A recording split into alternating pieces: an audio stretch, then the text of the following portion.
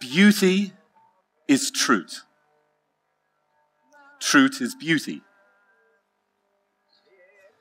Truth alone triumphs. I'm Irish, and as an Irishman, I need to tell stories. It's part of how we behave. The stories that I'd like to tell are all about patterns. Patterns of living, patterns of acting, patterns of transformation. And the first story I'd like to tell you is going to be about a camel, a lion, and a dragon. Now, who here wants to tell and hear a story about a dragon? I can't hear you.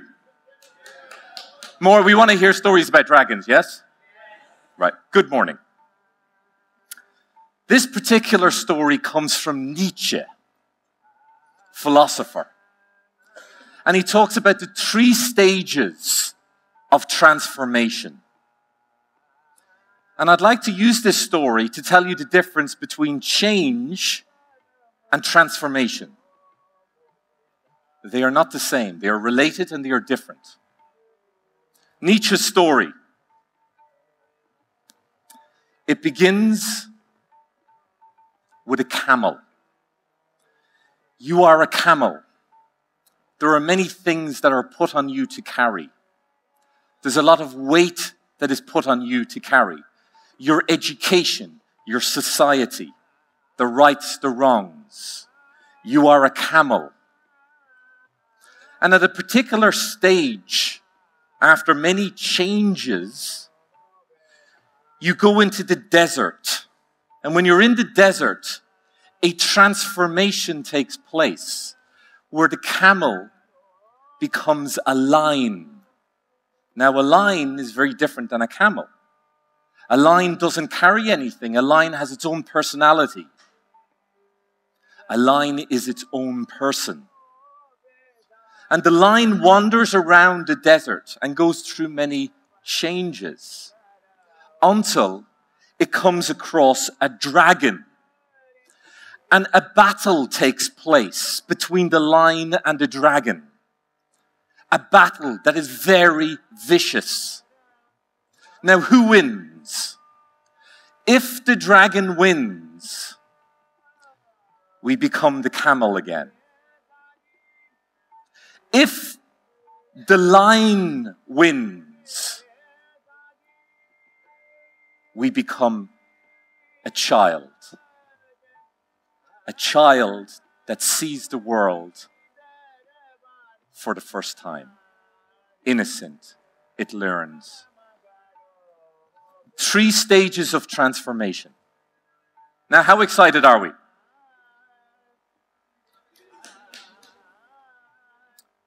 Before you go into a deeper state of learning, what I want to do is tell you a little bit about how I'm going to present. I'm going to draw as I speak. This is going to be a visual, verbal experience.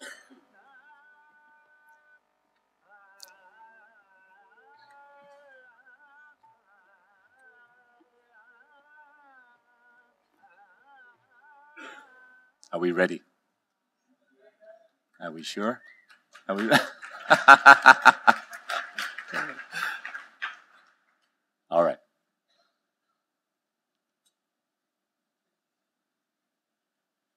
Success. Success is not a point. Success is a path. Success is not a point. Success is a path. Success is not something that you reach. Success is something that we move towards. As we move on this path, we discover that different events take place. And as we become older and more mature, we realize that those events actually are all connected. Now, this is a very old traditional Celtic symbol. It's actually in many cultures. And coming from the Irish culture, this symbol represents eternity and unity. Eternity because no matter where you start, you always come back to the same place. No matter which path you take, you will always come back to the same place. It's a journey. It's also about unity because everything is connected to everything. This is our world today, ladies and gentlemen. Now, let me tell you some stories about Irish people. So there was an Irish guy. This is the Irish guy. And his wife. And it was his birthday. So, for his birthday, his wife bought him 2 ties for his new suit. One of them was a striped tie and the other one was a dotted tie. So, the next day, he's going out to work and he chose to wear the striped tie.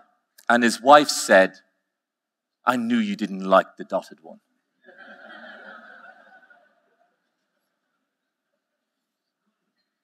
This, ladies and gentlemen, is marriage.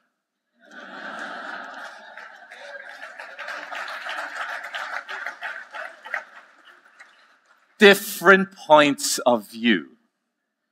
And always remember, she is correct. Now, this, ladies and gentlemen, is actually a closed system. It's actually what is called a game without end. It is a closed system. Many things can happen within that system. Many changes can happen within that system. And yet the system doesn't change. The only thing that will change that system is something outside that actually affects the system. This here is called first order change. It's not really change. It's change within a system. This here is called second order change. And that is transformation. This is growing as a camel. This here is transforming into a lion. Another way of saying it is that you're dreaming. You're having a dream. You're asleep. You're dreaming. And no matter what happens in the dream, you're still within the dream. Only when we wake up does a transformation take place. So we're talking about change at this conference. I think it's an excellent word, and I'd like to make a distinction between change and transformation. So, there's something else that I think is quite common. I think many people know this trick. And it's this 9-dotted sequence. And in this 9-dotted sequence, you have to join all of the 9 dots with 4 lines. You guys know this, right? Yeah, and if you know the answer, if you know it, you know the answer, it's obvious. The trick is, however, how do you join those 9 dots with only 4 lines? Now, if you don't know it, and I have to admit, when I didn't know it at first, I couldn't solve it. Because I actually made the mistake of working within the box. Working within the box is first order change. The solution to join the 9 dots with only 4 lines means you have to start outside the box and continue to break the box to be able to join the lines. That is second order change. Second order change is transformation. Now, the interesting thing about this is, oh, by the way, there's a beautiful term, think outside the box. Beautiful term. Now, unfortunately, it's used incorrectly many times, and yet the essence of it is absolutely correct. The box is the system where change is taking place. Outside of the box is a transformation. interesting to realize that second order change is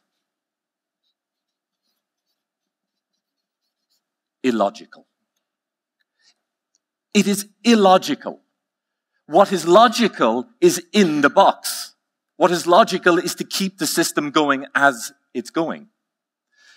It is illogical to find something outside of that. This is creativity at the heart of design.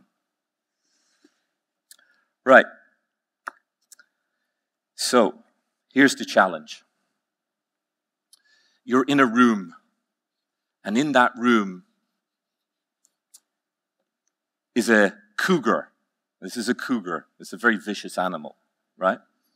As you can see, this is a cougar. Now, next to the cougar is a cobra. It's an excellent drawing of a cobra, as you can see. Now, a cougar and a cobra are very vicious, right? Now, it gets worse because you're in a room with these two and you're in a room with a client. All right, guys, it's quite bad, right? You're in a room, cougar, cobra, client. Now, you've got a gun and you've only got 2 bullets in the gun. Who do you shoot?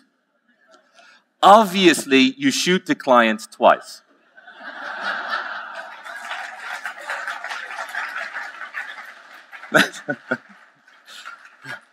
My apologies to any clients in the room. Something is not right. Something is not right. The system that we're working in sometimes doesn't feel right. Often I think when I hear people promote the current system, it's like listening to somebody who's falling from the 50th floor of a building and saying that the view is beautiful. Something's not right. There's a call that we have. There's a call that we have for an adventure. And the call is saying to us that there is a new mathematics. And the new mathematics is as follows. Okay. This is 1 plus 1 equals 1. This is 1 plus 1 equals 2. This is 1 plus 1 equals 3.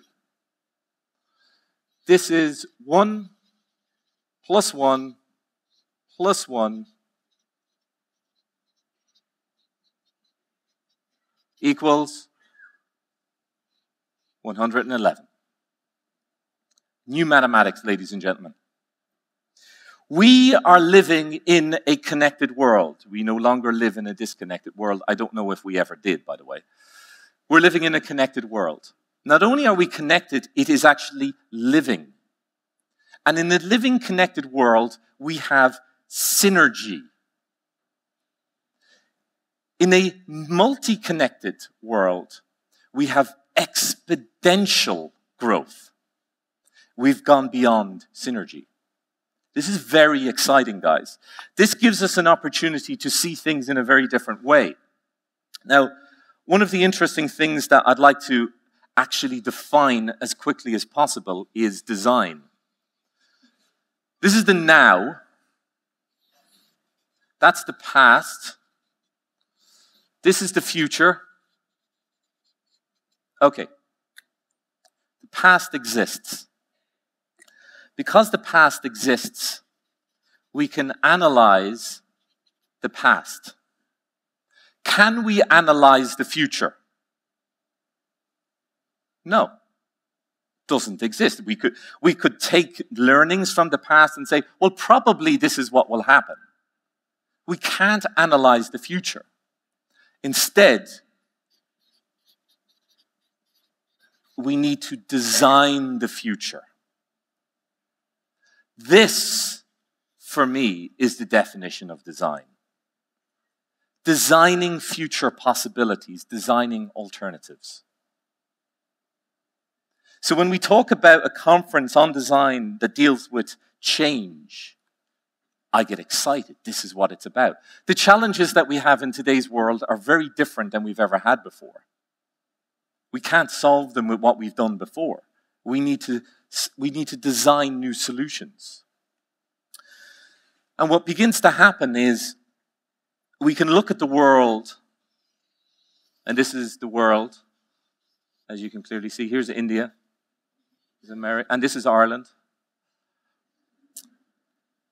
When we look at the world, we can imagine that there are two forces acting on the world. There is a negative force and there's a positive force. There's a deconstructive force and there's a constructive force. There's a disunity and there's a unification. Two forces happening at the same time. Most of our media is giving us this. And yet, when we look at the world from a wider perspective, we see that this is happening just as much. Now, if you actually want a job description, your job description is contribute to that.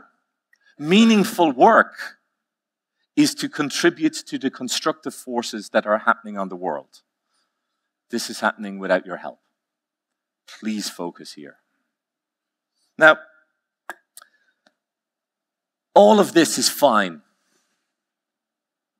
We're in a new world. We've got a call for an adventure, to embrace this new mathematics, to work in this new context. And it's difficult. It's difficult because what we begin to realize is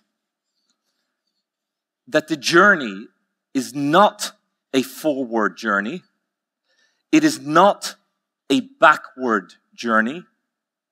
Instead, it is a journey inwards. The journey is not forwards, it is not backwards, it is a journey inwards. When I work with organizations, and I deal with transformation processes within organizations, the first thing that I help them realize is it's not about moving forward or back. It's about going inwards. This means that we need to become the change. Mr. Gandhi would say, be the change you want to see in the world.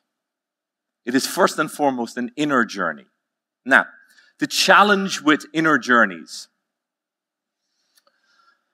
is as follows. Growing up in Ireland, I had a dog, which, by the way, remarkably looks like a cougar. It was a dog. And we were living on a particular street.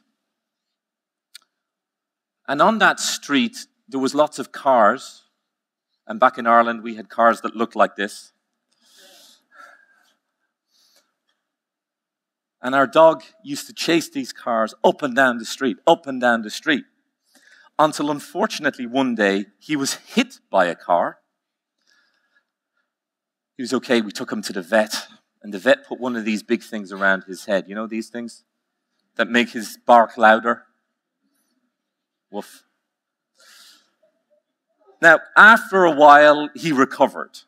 Now, what was great about this was that he was a very smart dog because he learned really quickly. He learned really quickly never to chase cars again on that street.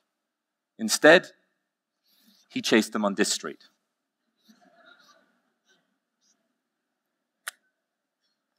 Now, we can laugh at this. And you see the difference between change and transformation. He has changed, yet he is within the system. Change takes place within a system, changing the components of the system. In order to break free from that, he has to go through a process of transformation. Now, a process of transformation is an inner journey. If we're talking about a yatra, it's about an inner journey. And I want to give you a magic weapon. I want to give you something that helps you on this journey. And that's the following story. Way back in the 1970s, there was a management book that was written that is called In Search of Excellence. Mr. Tom Peters wrote this book, wonderful book. Now, you don't need to read that book because I'm going to tell you the summary right now. Summary, for me, the most important thing that I got from that book was as follows. He says, companies who were not successful did this.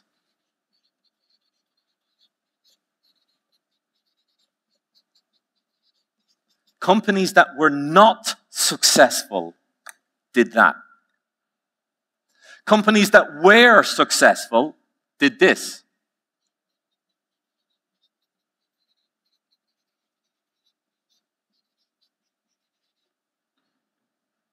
What's the difference?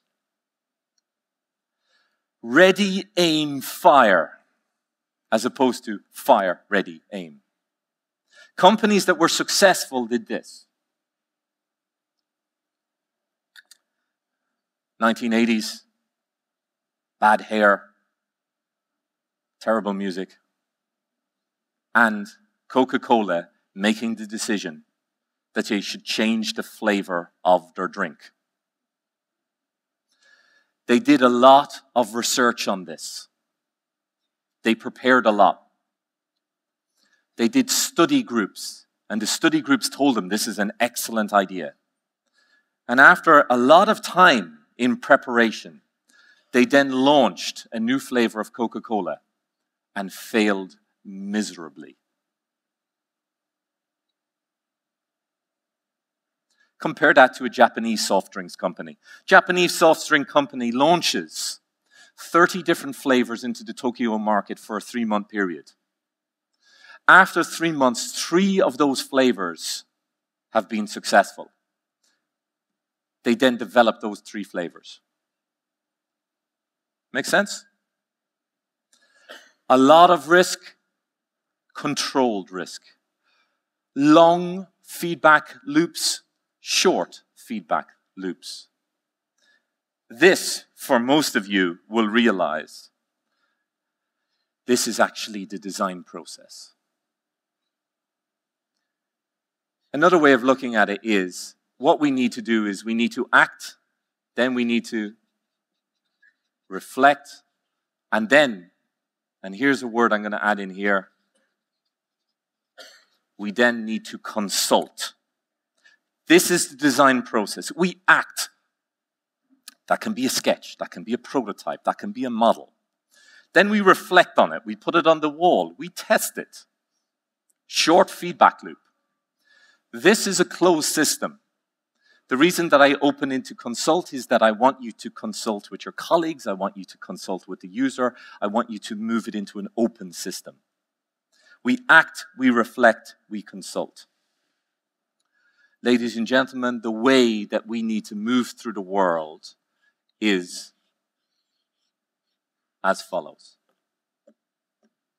When we take an action, it needs to move in arcs. We act, we reflect, we consult. This is the magic weapon that helps us move forward. And as we move forward, we begin to realize that we are beginning to cross a threshold. We awaken when we see the world through relationship. We awaken when we see the world through relationship. When we see things within relationship, we see them within their context. Often, many of the assignments that I would give my designers or the students that I would work with is to define the object through its relationships. If you can define it through its relationships, you've defined the context of the object. Now, of course, the metaphor that I'm using here is that there are different frames of thinking. There are different frames in how we see the world. And it's when all of those frames come together that we have a rich relationship, we have a context. This is a threshold, this is a turning point. This is asking us for commitment. And as we move through this, we begin to enter a new world. And in the new world, there are new rules. And here's one of them. One of the new rules is as follows. This is a cell. Now, in biology, scientists did a lot of work for many years, and they believed for many years that the most intelligent part of the cell was the nucleus. In the last number of years, they've realized they're wrong. They've realized that the most intelligent part of the cell is the skin, the membrane, the edge. Because it is the skin that is alive to the world. It is the skin that decides what's right, what's wrong, what can pass in, what can pass out. And the skin, or the membrane, gives the feedback into the nucleus. And the nucleus then gives the feedback out. There are new rules, ladies and gentlemen. And the new rules are following this system. And I wonder, traditional management has been top down. Nucleus out. There was a movement that was actually bottom up, where you don't have the management at the top, the leadership at the top. Neither of these models work. The model of organization that works is one where you have a mutual respect between the leadership and everybody else within the organization. In fact, the leadership is there to serve. So let's talk about leadership. Now, to talk about leadership, I want to tell you about an Irish guy who went into a bar. So the Irish guy goes into the bar, and behind the bar, on the counter, was 3 of these things. Now, as you can clearly see, these are Irish parrots. Now, Irish guy goes in and he talks to the barman, and he says to the barman, "What's with the parrots?" And the barman says, "Well, they're for sale." So the Irish guy says, "Well, okay, well, how much is the first parrot?" And the barman says, "The first parrot is €1,000. €1,000. So, well, what does he do?" And the barman says, "Well, he talks." Now, sure enough, he talks. Slight Irish accent, but he talks, right? And he says, okay, well, what about the second parrot? And he says, the second parrot is €2,000. €2,000. What does he do? He says, well, he talks and he dances. Little Irish dance behind the bar. Very impressive. Very impressive. So he says, okay, well, what about the third parrot? Well, the third parrot is €5,000. €5,000. What does he do? And the barman says, well, actually, I don't know, but the other 2 call him boss.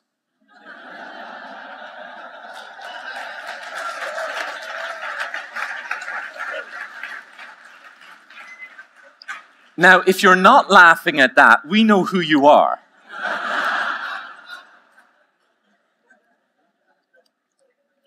Absolutely fantastic, guys. Absolutely fantastic. Look at this closed system. Look at this.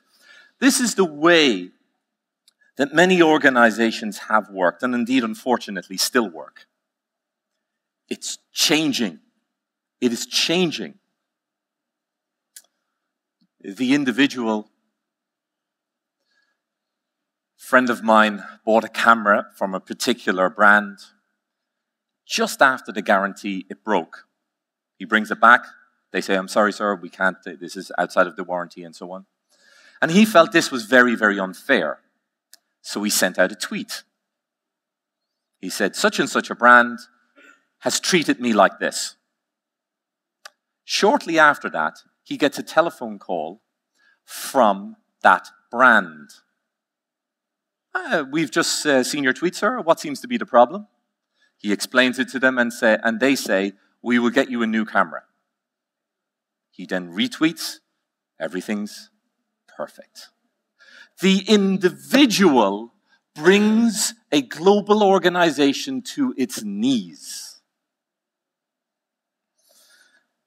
There is a new form of leadership, ladies and gentlemen, new form of leadership. The individual is king.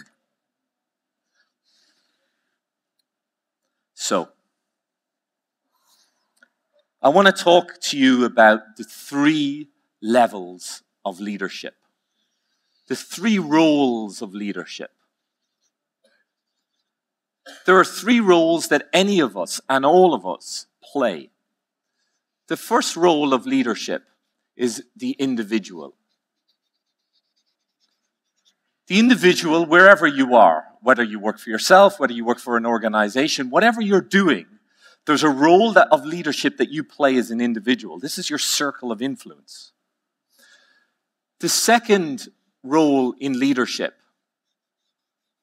is when you start interacting. It's your interactions with people. Now, this immediately moves into this when we're in an organization. It's in our interactions. The challenge here as a leader is to motivate yourself, is to keep yourself directed. This is individual motivation. Here, this is all about communication. This is all about how we interact with others. And what begins to happen is that those interactions become interactions of interactions. In other words, we start dealing with larger and larger and more complex organizations. And many organizations today are at this level, which I would call institutions. When I say an institution, that is a governmental organization, it's also just simply a business.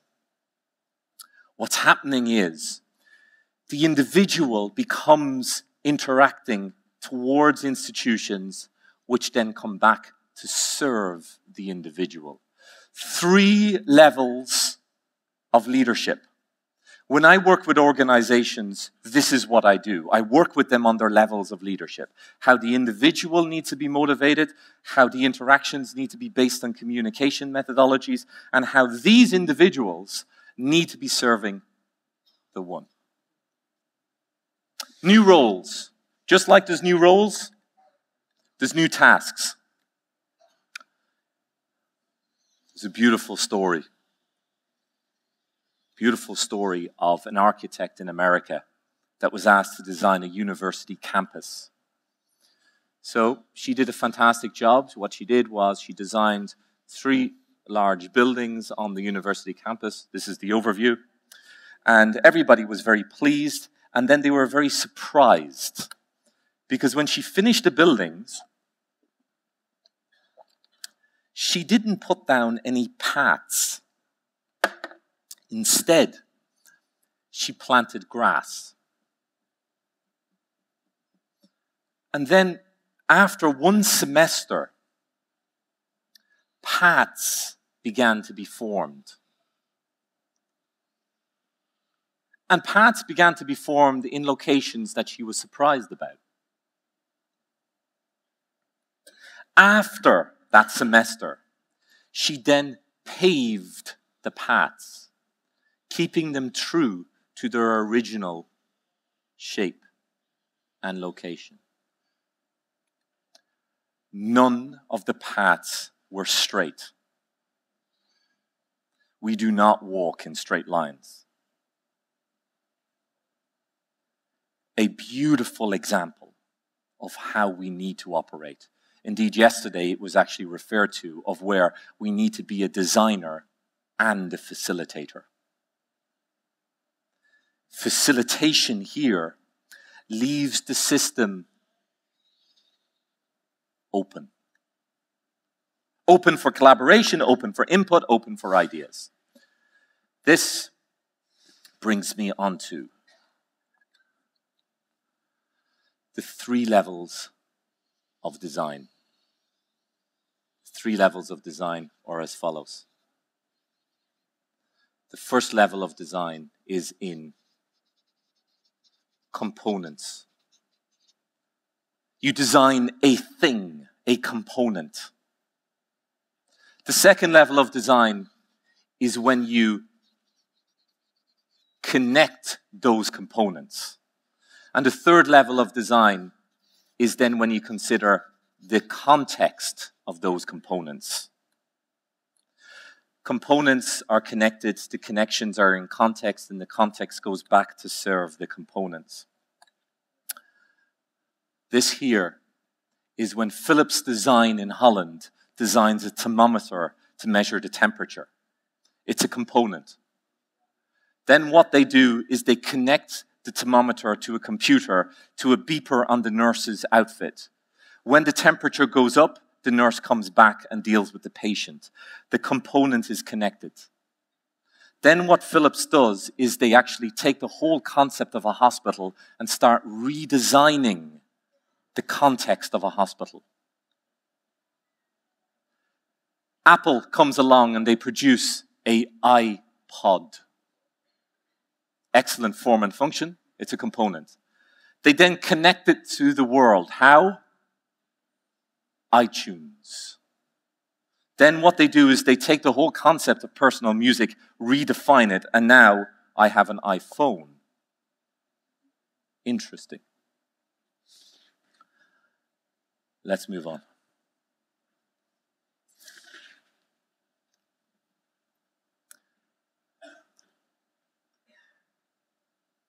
Use capacities in a common task that reduces ego and create products and services for becoming existence.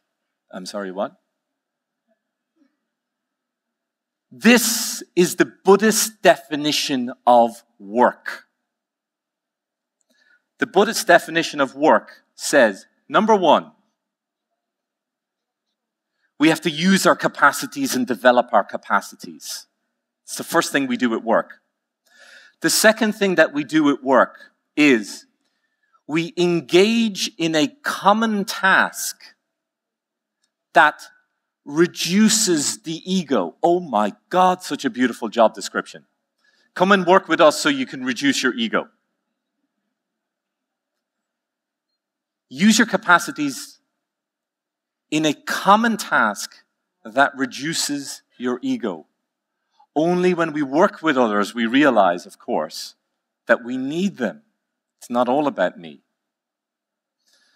The third thing is to create products and services for a becoming existence. What is a becoming existence? Well, I can tell you. When you see it, you know it. A becoming existence. That's your job description. That's the purpose of change becoming transformation. Now, I just want to give you another beautiful insight from science. Beautiful insight from science that says, if you have carbon, and you have hydrogen, and you have oxygen, and you put these together within the right context, something is formed. Any ideas? Telephone? Carbon, hydrogen, oxygen creates sugar. Sugar is the sweet spot that is created from carbon, hydrogen, and oxygen. Now, is there sugar in carbon? No. Is it in hydrogen? No. And it's not in oxygen. It comes together from the combination of these. Absolutely beautiful. Oh, by the way, no matter how sweet you are, you're not the sugar. You're the oxygen, metaphorically. Okay. As we approach the end of the role, what we begin to see in this process of transformation is that we are moving from ego systems to ecosystems. This is the dragon. Fighting the dragon is actually fighting our ego. Overcoming the dragon is to move from an ego system into an ecosystem. And we get a reward. The reward that we get is that me becomes we. This is the sacred marriage. This is the benefit. This is the reward. Me becomes we. Now, as I re-roll, you can consider how you can take this information and use it as a transformational process. A transformational process where you realize that the me becomes a we. And when that takes place, a sweet spot is formed. A sweet spot that is formed that we can carry forward within our context of a component being connected within a context, again, creates a sweet spot. Something emerges. We begin to design for emergence. The design of emergence happens when we allow space for it to enter. It's a beautiful example about how we can do that. We're transforming now from beating the dragon to become the child again. And we begin to look at things differently. We begin to see that the role that we play is one where the me becomes the we. And the we considers the me. This is this process, this is ongoing yin and yang that continues throughout what we're doing. New roles, new tasks, new rules. So as we come back and we cross back over, and we start considering, well, what is the relationship of what we're doing? We can ask ourselves, how do we engage in a passionate relationship to the world? How could our work form a relationship that is mature? How do we define our work through relationship? What begins to happen is we realize that the actions and reflections that we take, that's very much about me. When we consult with others, it's about the we. That's opened the system. We've opened the system again. Act, reflect, consult. We move from a closed system into an open system. We realize that this journey inwards is a journey to fight the dragon. A dragon that is the ego. When we overcome that dragon, we become a child. And the child reminds us of the work that we need to do in the world. If the world is being torn apart because of the destructive forces that are taking place, it is our job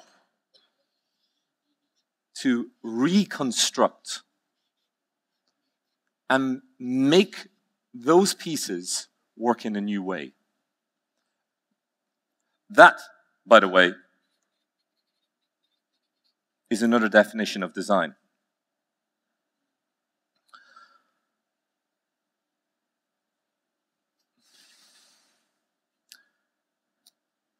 The new mathematics tells us.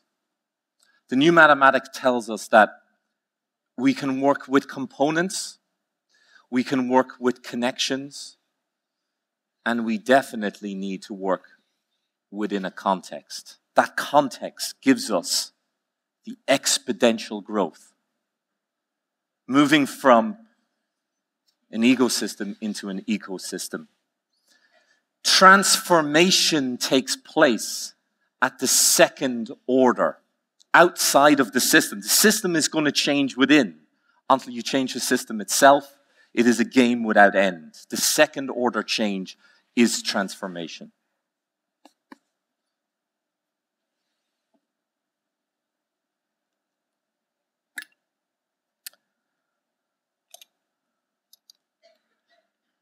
Where we are now is where we started from. Success is not a point, it is a path. That path has many different points. Those points could represent, very quickly, an elixir of how we can see a pattern in the world, a pattern of the individual, a pattern that includes the interactions, second role that we play as a leader. And then the third role that we play as a leader is where those interactions become institutions. 3 roles as a leader, from the individual to our interactions to the institutions, all held within is where we work on components, where those components are connected. And those connections are within a context. A circle of leadership followed by a circle of innovation. And as an individual, you usually work on a component. As interactions in groups of people, you usually work in connections. And as institutions, you usually work on the context. How do we work? We act. From our action, we then get a reflection. That reflection, then we open up and consult. We take an arc. So too, as an interaction, we act, we reflect, we consult. As an institution, working on a context, we act, we reflect, and we consult with the individual. The institution serves the individual. And I can guarantee that when we do this, when we have worked within this pattern of transformation, something sweet begins to emerge. And I believe that that sweetness is what you could call a becoming existence. I'm going to take some time for questions now and finish on a story. Thank you.